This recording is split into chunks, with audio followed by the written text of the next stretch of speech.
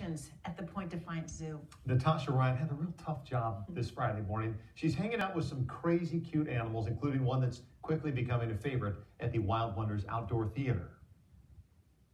Okay, I want you to meet the newest star of the show, as you said. His name is Gonzo, and Sara here is going to tell us, what is Gonzo?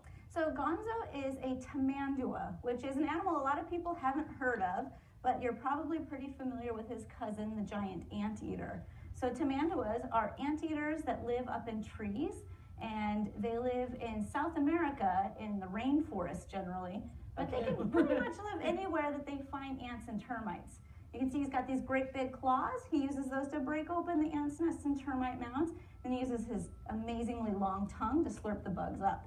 Now he also has a really cool tail. It's prehensile, so it means he can hold on to things with it, so that helps him while he's climbing through the trees. Now Gonzo is also part of the up-close animal encounter, right? So people can get fairly close to Gonzo. Yeah, Gonzo is the newest addition to our In Touch with the Wild program.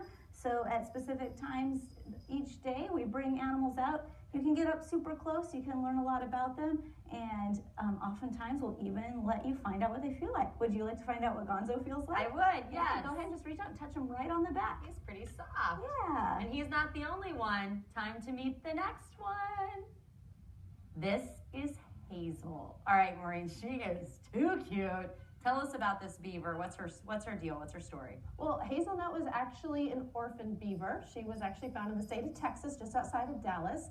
Don't know what happened to her family. She was rescued, turned into a sanctuary, and since she couldn't be released back out into the wild, she was placed here at our zoo.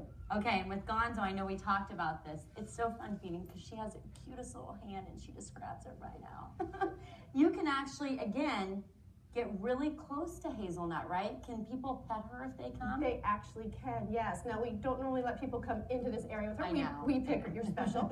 We pick her up and we allow people to come by and pet her as we hold her. So since she was hand raised from just really a few days old, she is very comfortable, as you can see, being around and meeting people. This is awesome. Too many cute animals here at Point Defiance Zoo and Aquarium, so you'll want to check them out. All right, in Tacoma, Natasha Ryan, King 5 News.